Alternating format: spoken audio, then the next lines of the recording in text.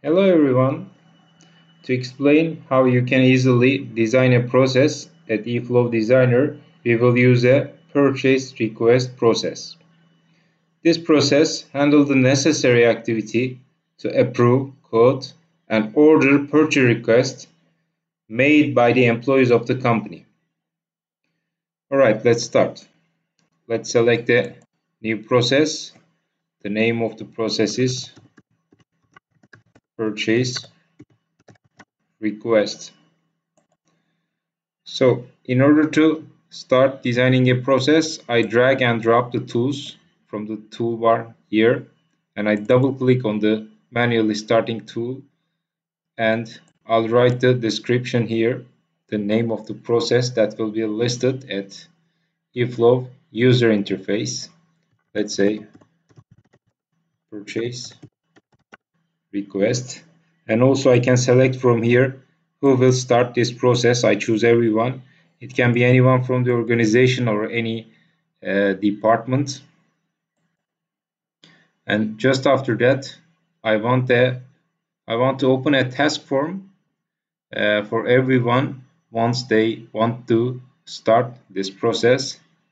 This is a task form. I just drag and drop, and you see the ports here. I can just click these two tools, very easy.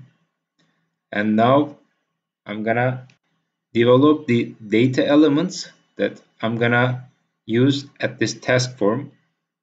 Once I select the task form, status and the priority, they are default data elements that come with the process. And now what I want to see at this task form, I'm gonna develop here as data elements just for fun, just for one time. For example, I right click, I choose new element, and I want to list the requester. I choose the element type from here. I want it to be string. I want the date of the request. It will be date type. The request number. It will be numeric. And maybe if this purchase request is linked to a project, which is so open, let's say project name, it will be string. If I want to upload a document connected to this request, I will be able to upload any document. I will select. And also, if I want to make any comments addressed to whom this may concern, and I'll just develop a log element. It will be for comments.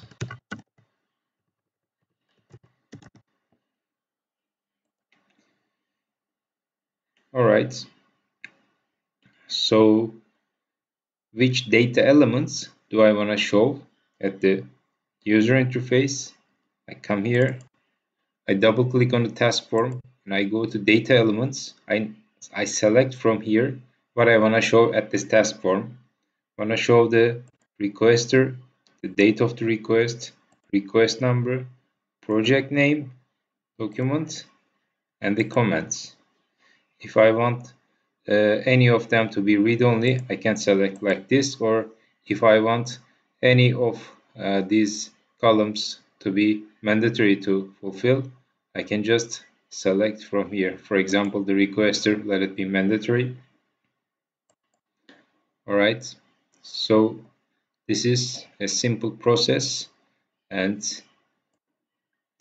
I choose the terminate tool, and I again connect, and I give at the bottom a name, let's say send to approve, and I can change the color from here.